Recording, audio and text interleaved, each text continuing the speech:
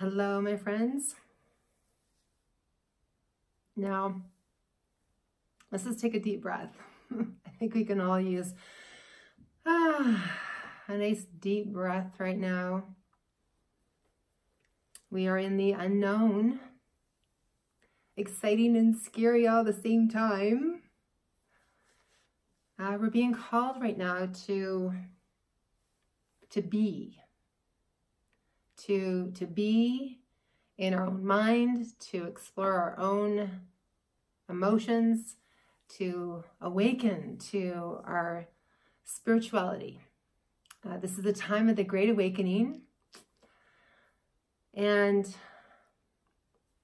I know many of you have, you've read the books over the years on spirituality and personal development. You've gone to the workshops, meditation, the yoga. And yeah, it's all great to read about all that stuff, okay? Now we're being called to put it all into practice. Right here, right now. And the time of the Great Awakening is we're being called to pull our heads out of the sand and see, right? 2020 vision is about seeing the truth. Whether we like that truth or not, it's really important to become aware of the true reality and the earth plane that you live on. Now, I'm going to use the whole analogy in regards to the matrix, right? We're being called now to either take one path over here, which we can call the blue pill path, or we can take the path of the red pill.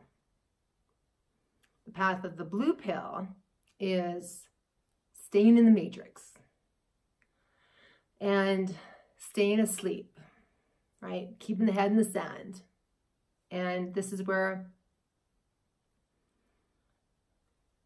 staying on that path is going to bring up a lot of fear. And that fear begins to be projected outwards.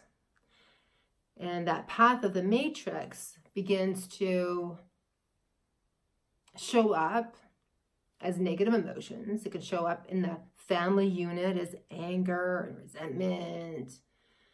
And then we take that expression of fear and we pull it out into the collective, and it can be very destructive, right?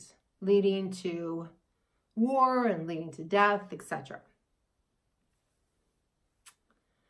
And the other path, the red pill, you choose to swallow the red pill, is where you discover who you truly are. And as Wayne Dyer and many of the spiritual leaders of our time have said, that you are a spiritual being having a human experience. Again, this is just a matrix, an experience. It is a small part of you.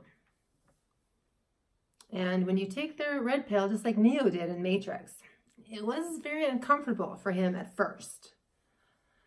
And, he kind of questioned himself a couple times. However, if you've ever watched the Matrix series, it is very violent and definitely parts of it. However, it's all about him discovering who he truly is and his power, the light inside of him. And I believe that we are now being called to take our own red pill and to discover who we really are on the other side of all of this. If you know what a Vesica Piscis is, let me see.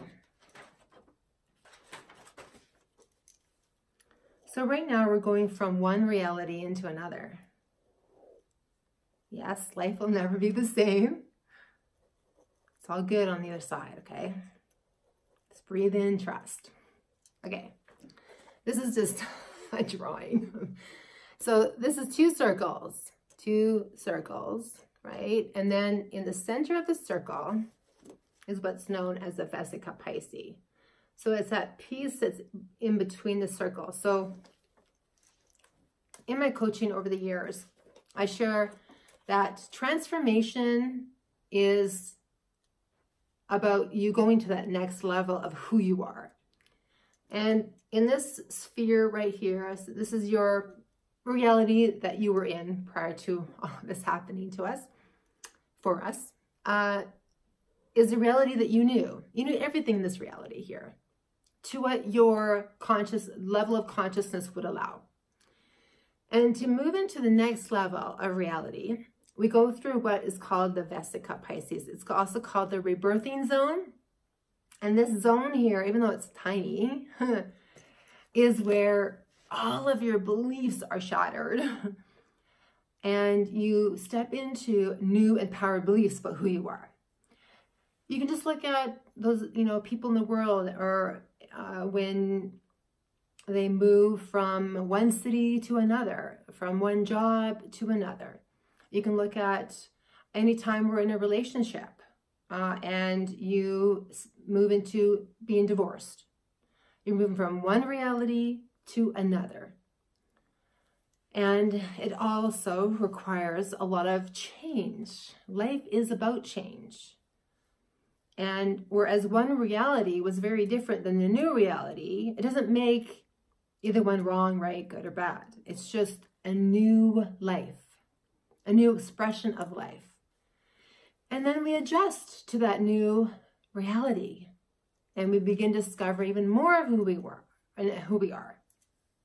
And this is what we're being called to do right now, is we're in a rebirthing zone. Yes, and rebirthing, going through the birth canal and popping out into a new reality. It can be a little challenging, right? As moms know.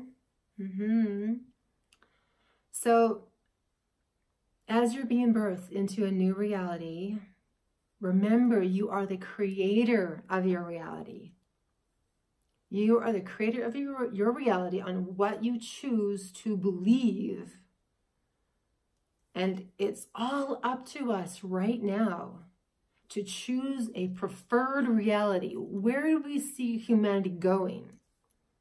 So those people who are stuck in the fear-based reality, they are not choosing to step into their divine force. That's where that realm, that level of consciousness, moves into fear and begins to, right, blame their neighbors, blame everyone for whatever's happening. When we're over here, we're in trust. We're in trust that something underneath is happening. There's always something underneath that is occurring in life. It's just like when we are watching a flower grow. We can't see the roots that are moving and growing underneath the ground. This is happening with all life right now.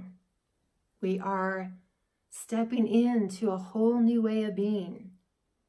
Remember fear, the acronym of fear, future events appearing real. I want you to repeat that in your mind. Future events appearing real.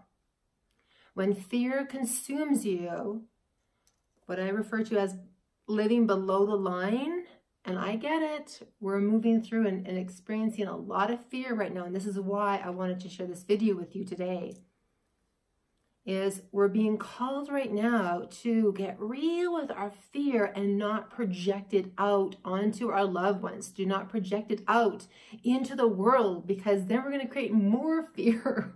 And we don't want that, because deep down inside, we are love. We have to remember what we've been training for, what we've been, why we've been reading the books, why we've been meditating, why we have been doing the inner work in our life. This is why. And so right now, for those who are still asleep, they're not aware of their own power source inside of them, that light inside that keeps you calm, that knows that you are divinely taken care of, that you are not alone. The invisible forces of light, light being awareness, light being love.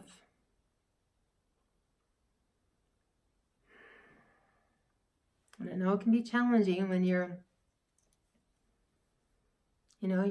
listening to everything that's going on or reading it on your phone. I get it. There's a lot more going on than just the virus, okay? There's a lot more happening in this world than just the virus. So I want you to give yourself a schedule every day, to keep yourself on a schedule so it allows you to move out of the mind, the fearful mind, and there is a lot of fear. It allows you to move out of the fearful mind throughout the day when you have a schedule, when you are, working out at home, watching YouTube, yoga, or, whatever it is, whatever you need to do, moving your body in some way at home. Eating healthy, so important. Be smart, be responsible, and this is not about you ignoring your fears. It's so important to get real with your fear, and this is what you can do, okay? If you are at home, in a home where you have more than 2 people, say there's 2 of you, or 3 or 4 or 5, whatever it is, I would recommend as many times as you need to, you can just create this to be an exercise and activity for you and your family, and you can choose if you want to have this every 3 nights or whatever it is you move into a circle, you have your chairs and you all sit in a circle, or you sit on the floor, and every one of you share. And you say, and you give each other an opportunity to share how you're feeling. And you can begin by stating, I am one who feels the fear of. So I do not want you to say, I am fearful of, because remember, the words I am are the 2 most powerful words out there. And so when you're saying I am, you always want to put a highly vibrational word behind it, right? So when you're feeling any negative emotions, you want to always say I'm feeling. So I am one who's feeling the fear of. And many of my clients are feeling the fear of loneliness, fear of death, fear of being violated. The mind can create a bleak future. So that we are being called now to watch our imagination, to observe the imagination, to know that you have control over your imagination and what images you are projecting out. Is it a dark, bleak future for you and your family? Or is it a beautiful future? So getting back to the activity, I have a lot to share. So first step is you are sitting in a circle. Circles are really powerful. And then you take a deep breath, maybe a few, so you're all grounded. And then you take turns and you say, I am one who feels the fear of. And you allow that child, that teenager, the mom, the dad, whoever is with you, to express how they feel, to express their fears. And the amazing thing happens is that emotion will come through, and this is key. This is key. We need to start feeling the emotion underneath the fear. So allowing and holding space for those who are in fear and allowing them to cry, allowing for tears. So definitely you're going to want to have a Kleenex box. Absolutely. And you all hold space for the one who is sad. And give them as much time as they need. Whether it's 2 minutes, 5 minutes, half an hour. And you go around the circle and you all share what fears are coming up for you right now. This is a great, powerful, empowering moment for every family. Because if you are experiencing any anger in the family right now, arguments, it means underneath that anger is sadness. Underneath the sadness is the fear. So we need to begin expressing the fear so that we can express the sadness and dissolve all anger. We need to dissolve the anger right now. It's so important. And this is your responsibility right now. You are responsible for your own beliefs about what's going on in the world. And to shift those beliefs into loving yourself, to loving your family. Remember, fear, future events appearing real.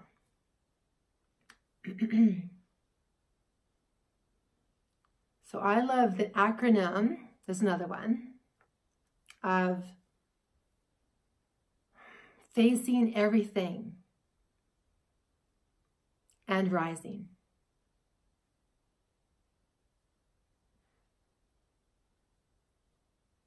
We are being called right now to face everything and rise right now.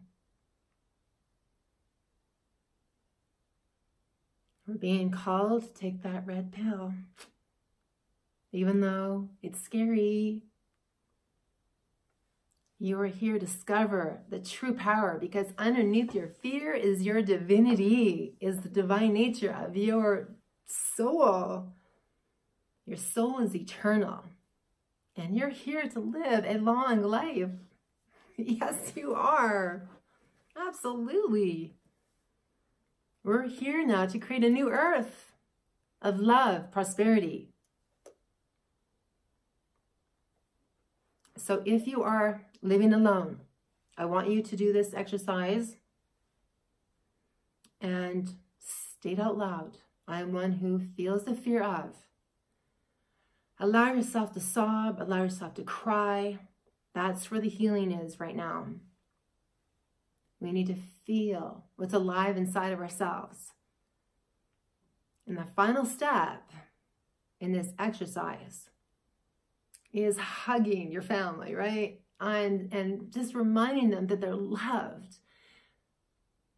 And this is where you then go into a meditation. Each family member to go into a meditation, even if it's just 2 minutes, and you sit in silence.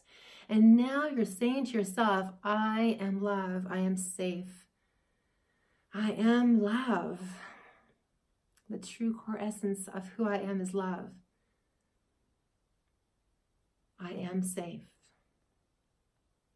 I am safe.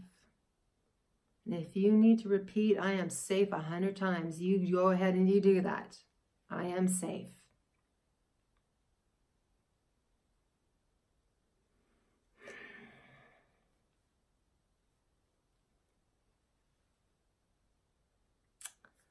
I love you, and I will be sharing videos every day in regards to a meditation video. So you're welcome to join me live I'll be posting on my Facebook wall. I'm not too sure what time it's going to be yet, but I will make sure that you know. And when I post this video, I will most likely share the time with you. But join me and we'll get through this. Absolutely. Please do not be afraid of your neighbors. Let's just send love. Let's send love to everyone. Trust that you are healthy. Repeat every day, 1,000 times a day, I am healthy. I have a meditation, a guided meditation on my post on my wall on Facebook. And it's on YouTube as well. I'll post the link here, and it's a 2-hour guided meditation on giving you relief from those negative emotions, negative thoughts, because we right now cannot afford to have a negative thought. So it's really important to just process those negative thoughts and then go about your day, okay? Don't carry these negative thoughts and emotions with you throughout the day. Lots of love.